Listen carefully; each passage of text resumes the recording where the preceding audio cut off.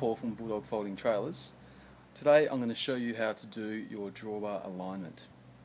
First thing we need to do is have the trailer folded up as shown, and then loosen off the rose joint tightening nuts. Second thing we've got to do is get down on your knees, or on your haunches I should say, and check out where the drawbar is in relation to the rear frame of the trailer. So here's the drawbar here, and here's the rear frame of the trailer. If you have a look at from front on, you can see that the drawbar is not directly in line with the rear frame. So in order to get that in line, we need to adjust these tie rods. To do that, we've already loosened off the lock nuts, so then we need to turn the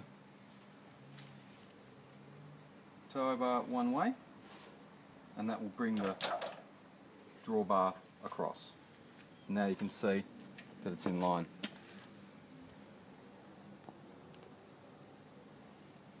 The drawbar is in line with the rear frame.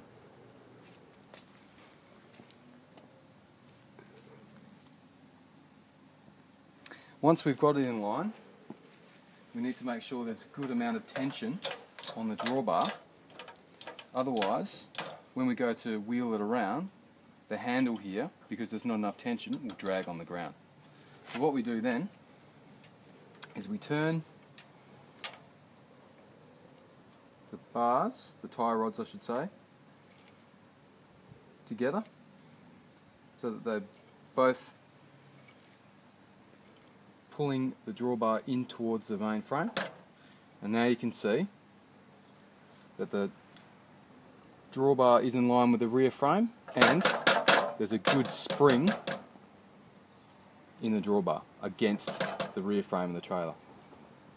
Once that's done, then all we need to do is tighten the lock nuts back up against the rose joints on all four, top and bottom, and that's your drawbar alignment done.